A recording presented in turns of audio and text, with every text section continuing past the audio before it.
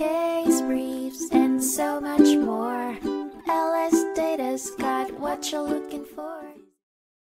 In 1991, the United States Court of Appeals for the Fifth Circuit heard the case Phoenix Mutual Life Insurance v. Greystone III Joint Venture in re Greystone III Joint Venture, which focused on the absolute priority rule in bankruptcy.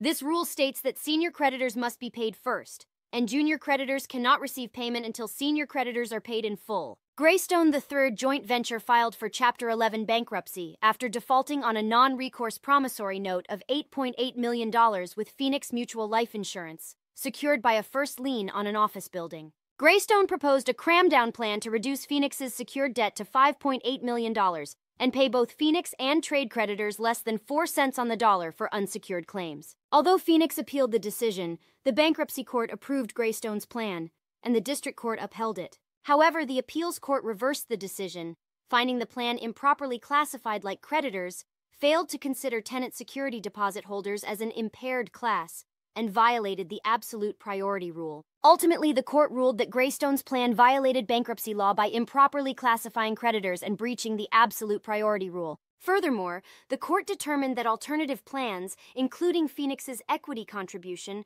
were not adequately considered, and the new value exception was inapplicable. As a result, the district court's decision was reversed for further proceedings consistent with the court's opinion. Case briefs, and so much more. LS Data's got what you're looking for. Visit lsd.law, elevate your mind. Leave the stress of class.